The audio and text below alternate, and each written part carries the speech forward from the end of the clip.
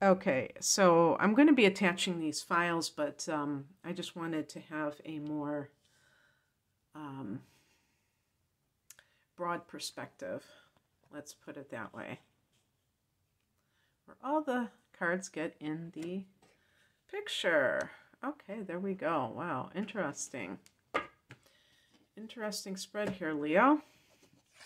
Okay, so the heart of the matter is the Page of Wands. Start spreading the news. Good news arriving in February for you.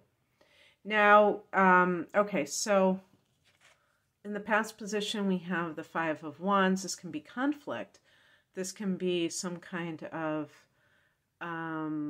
situation that you are butting heads with someone. There's some kind of disagreement or disagreements, but then something happens where you have good news arriving.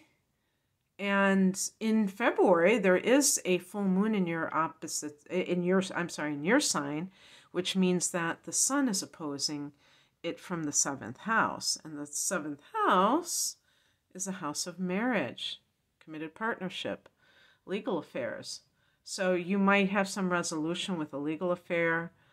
But it's almost like liberating to you because the full moon is in your sign. So there's an ending of sorts, and we do get that card as confirmation. The higher message is the Ace of Wands. New, exciting projects, things that you are initiating. And what I get from these cards is that you get to do this. You have the freedom. You might have had your hands tied. You might have been in a toxic situation, in a workplace situation that was very toxic and competitive, and didn't create the kind of unity that would allow for people to work together in peace. That's not a good environment. So if you have been freed from that in some reason, if you have gotten a new job or if you've started a new business, then there you go. What crosses you is the Ten of Swords. This is the card of betrayal, the card of ending a negative cycle. In the challenge position, how I see it is that you keep it alive. That if you were betrayed by somebody at work or in a marriage or the equivalent type of relationship, that you don't let it go. That even if you have good things coming in, new things coming in, that you're still stuck in that negative vibe. You have to be the one to change this. It doesn't come from outside of you.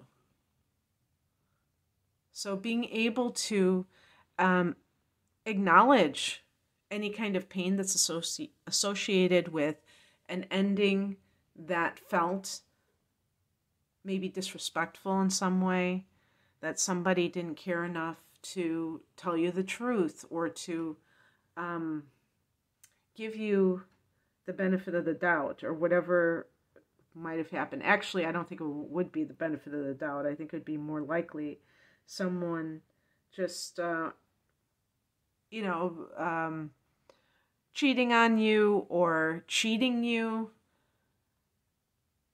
lying about you, trying to compete with you by any means necessary in the workplace, and that leading to some kind of negative outcome, that you have a whole new thing going on here. And especially when it comes to like starting your own business, there's like a lot of creative energy in this on the top row there. And so if you are someone who is sitting on all of your talent and you're not, that's like they call it hiding your light under a bushel. You don't want to do that. You want to share it with the world. You know, God gave you that talent for a reason. So that can be your ticket to freedom as well. What's coming in is the Hierophant. This could be a corporate position. This could be in terms of marriage. Um, I mean, well, the thing is, this can be associated with marriage, but how I'm seeing it is that there's not that you have to look at issues surrounding conforming to a particular religion or particular idea. So this is a card that can be associated with kind of towing the line and being very, conventional in your approach. But if this is, that's another aspect of this. If you've met someone and you feel like a strong connection to them, and if you have been fighting with your partner, you may realize that there's a higher purpose in life. And that's kind of what the Hierophant is about too, is God. How does God figure into all of this? What does God want for you? Does God want you to be unhappy, or does God want you to be happy? So I was reading this like you have left a relationship, but it's possible that you are still technically in it, but you are kind of conflicted about whether to stay or to go.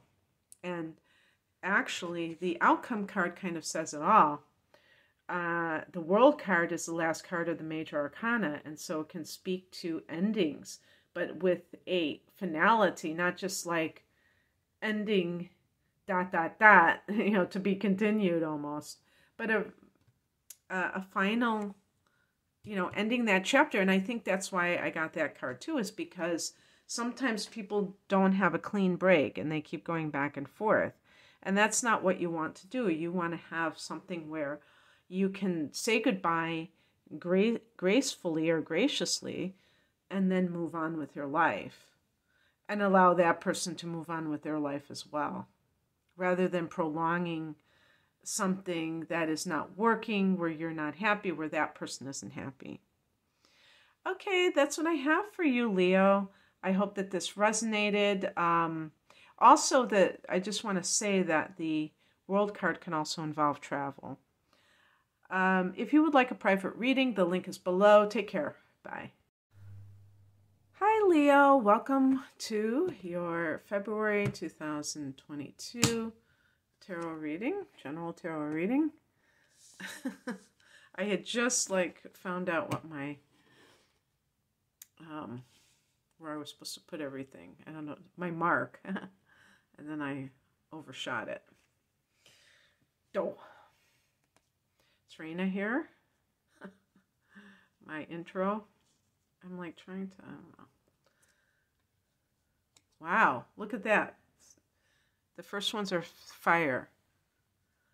Oh, wow. I want to bring that out. Okay.